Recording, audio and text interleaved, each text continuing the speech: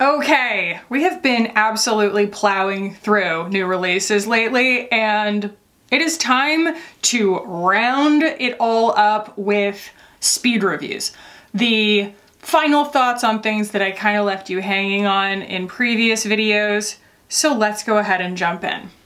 Starting with the new Tower 28 Sculptino, I've had the chance to use this a handful of times since I got it, and I really love it. If you are familiar with the Tower 28 blushes, it's very, very similar. It's worth pointing out that it's a lot more warm than the Salt New York or the Uma, both of which I absolutely love. So it's gonna lean a little bit more towards like a bronzer, maybe even bronzer, but it doesn't have the shimmer that the Bronzino does. But I do recommend it. I think that it's lovely, especially if you enjoy this formula already. Next, the Tarte Energy blush. This is an exact dupe, yes I said dupe, of the Dior Rosy Glow in 001 Pink. It even has the pH reactive, slight, adaptive color changing feature to it.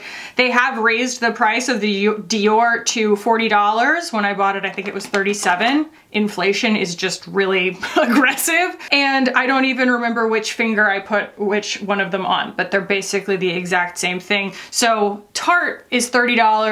Dior is $40. Dior has slightly more in the package. It is not a unique product. You don't need it in your collection if you already have something like this. To me, they're interchangeable. Next, we have the Too Faced Cloud Crush Blurring Blush. I have it in the shade Tequila Sunset. I've been using this quite a lot. I like it a lot. It's a really beautiful muted coral that's still quite vivid. And I feel like they do actually, I kind of have to give like a teeny modicum of kudos to Too Faced for actually having blushes that look like they would look nice on different skin tones. So this one being one of the more muted ones, but still being quite vivid. And then there are ones that I wouldn't even attempt because they are so beautifully vivid and saturated with pigment. But I do think that they did a good job of not making the shades super, super on the nose. And I think that it's just a really pretty formula. It kind of feels to me like what the Gucci blushes were going for, but this is a little bit better job of it. I'm gonna say pass on the Tarte Sculpt Tape. I think that against the Charlotte Tilbury, it's evident that the Charlotte Tilbury is more of an effective contour, and it has this beautiful skin enhancing blur to it. And the Tarte just kind of disappears as you blend it out. Every single time I have used this on camera, and I mean, yes, it's pretty, but every time I've used it on camera, I have to go in after the fact with something else, and it's not the most adaptive formula to keep reapplying. So I think that as far as usability and you parting with your money for it, I just don't recommend it. I do like the Charlotte Tilbury one better, but I still think that there are easier ways to contour your face overall than either of those products. The Charlotte Tilbury Pillow Talk Matte Beauty Blush Wand has my hair been like that the whole time? Cool, cool, cool, cool, cool, cool, cool, cool. Y'all, the amount of product I have in my hair, it's just gonna do its own thing, okay? It's just gonna be kind of self-aware. The Charlotte Tilbury Pillow Talk Matte Beauty Blush Wand has really knocked my socks off, especially in the original shade Pillow Talk, because your girl has been into really basic colors lately. But as basics go, this is super reliable, and I'm very, very impressed with the formula. The way that you can actually dab this on straight from the applicator directly onto whatever face of makeup you please, and it blends out without disturbing things underneath it.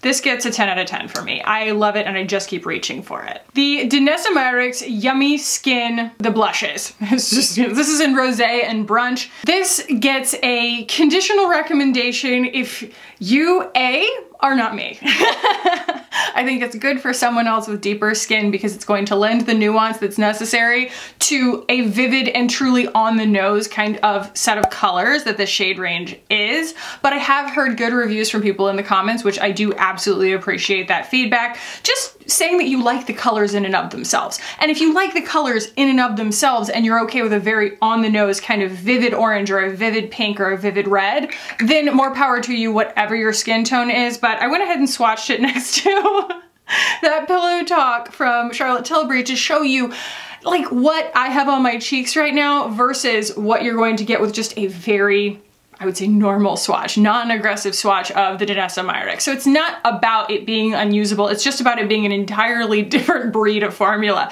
It's a completely different, like, realm of the amount of saturation that's packed into it. And I think that it obviously is going to work really, really beautifully on deep skin tones because it's going to hold its own without getting ashy. So this is what we're talking about, you know, on my skin, is just this very pale, desaturated, almost grayish kind of pink versus, you know, a pink in the pan that shows up pink on the face. And this just runs away from me too quickly. So I give it a conditional recommendation for not me. Now, I was asked to swatch the new Kosas Glow IV up against the In Beauty Face Glaze so that y'all could see in the final thoughts, you know, how they compare. So I have that not only up against the face glaze, but also the MAC strobe cream here. It's actually good because you can see it through the wrinkles and the contours of my hand. How distinct. And do you see how close to the surface that kind of mica shimmer is on the two Kosas shades, this being Spark and Revive? Here I have the In Beauty, only comes in one shade and it's a lot more kind of moisturizing, and then the strobe cream from MAC is also very moisturizing. These almost dry like satin. You know, they dry more looking like an eyeshadow. And I think that that's the issue that a lot of people have had with them. It's just that they add almost a mattifying property to anything that you mix them with. They are not necessarily skin enhancing. I do feel like that looks, especially in contrast against those very, you know, nourishing kind of moisturizer based, serum based products. It really looks like a liquid eyeshadow. I would pass on these. This was a like a correction to my own narrative in the video itself, because the Danessa Myricks Vision Flush Glow, like when you buy them, when you are shopping on the Sephora website or on her website, it actually says that they are supposed to be highlighters, and gorgeous highlighters they are. So I do recommend these if what you're looking for is a really beautiful wear all day kind of highlight.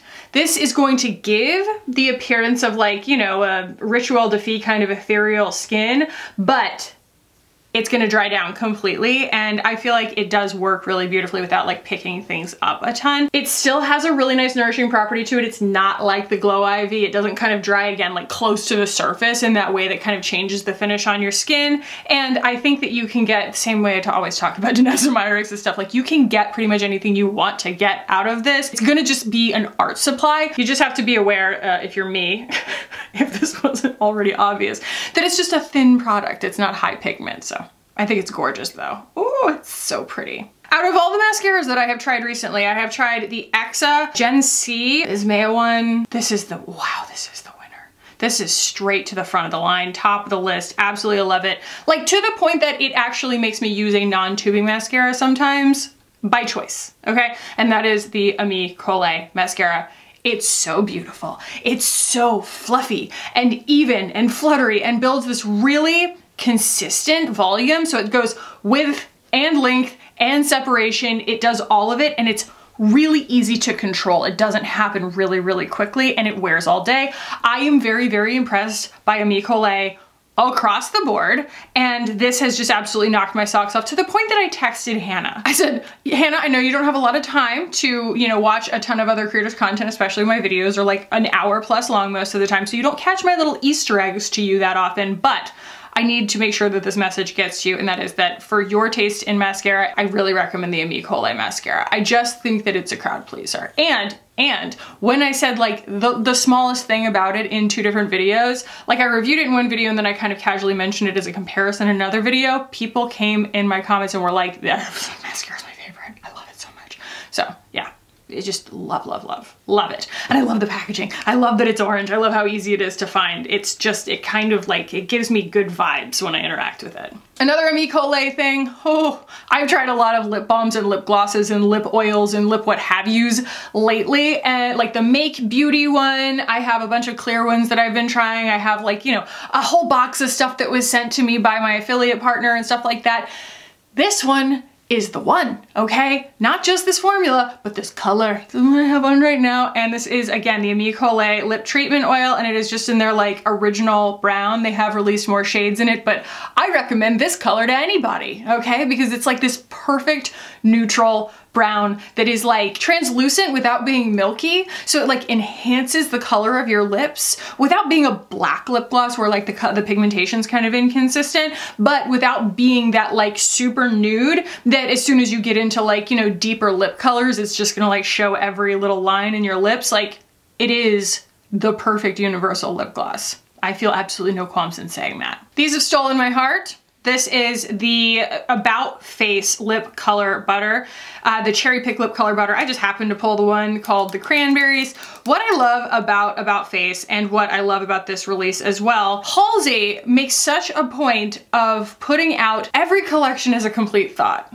And I just love to be able to say, I love this and there's something for everybody. With the exception of like my people with skin allergies and things like that, because this has a very, very strong fragrance, like an extraordinarily strong, like, you know, synthetic kind of mango peach ring kind of smell. I love it. I don't taste it the way that I do in like the mangobomb.com, but you know, there are people that I've heard from in my comments who are just like lamenting the fact that these are so beautiful and they can't use them because, you know, they've got ingredients in them that kind of, you know, irritate sensitive skin.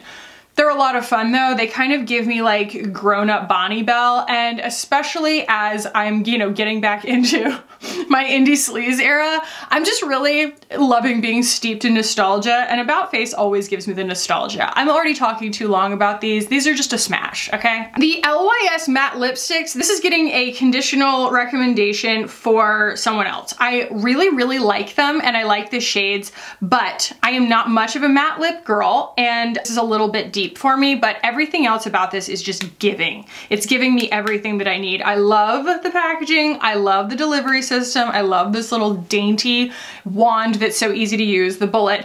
And I really do dig the shades. I just don't, this is not a product that inherently appeals to me. I kind of thought that I would be, you know, pleasantly surprised, and I was, but at the same time, I think that this is, I mean, God, look at that gorgeous grungy color. It's so pretty. This is moody. It's beautiful. It's just not specifically for me. And finally, we have these Kulfi blushes. These are the Mendy Moment blushes.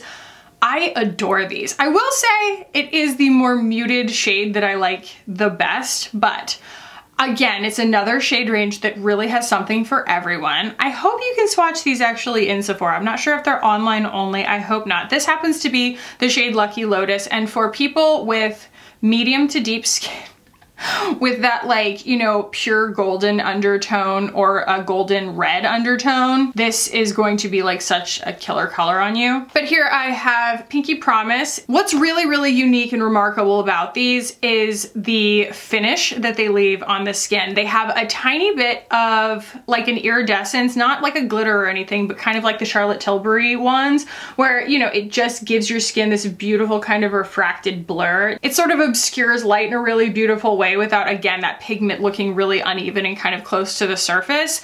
And the colors are really vivid and gorgeous, but easy to manipulate. They are, I feel like, a little less pigmented than the, like the Danessa Myricks ones, for example, and the shades are a little bit more nuanced.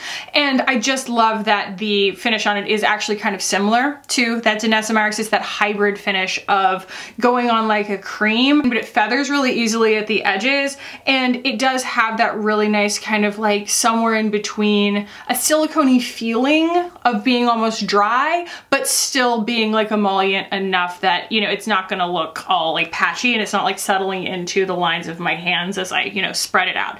It's a really, really brilliant formula. A lot of times these things, you know, when they get really packed with pigment, that's what you lose is some of the hydration. And I do feel like even though these do have that lovely hybrid finish to them, they do still feel really hydrating. So I think this is an ingenious formula, and I expect to see some brands trying to copy this, because this really feels more advanced and more cosmetically elegant than a cloud paint. And you know, brands have been trying to do cloud paints for ages. This definitely feels like, you know, cloud paint 3.0. Phew, okay. I really feel like there are probably still a lot of things that I need to talk about, but these are the main ones that I feel like have been sort of the viral releases lately that people have been asking the most about, and that have been like new releases on, you know, Sephora or Ulta or what have you.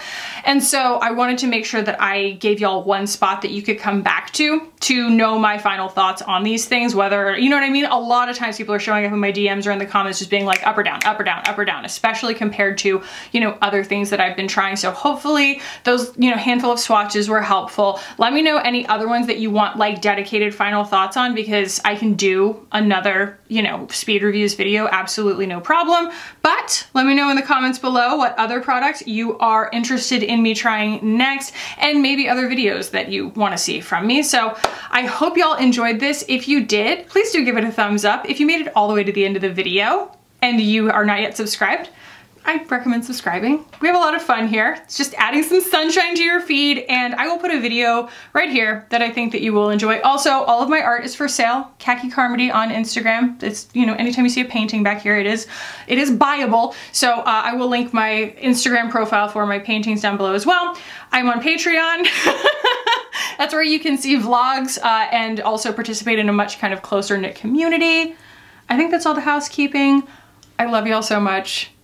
And I'll see you in the next one. Bye.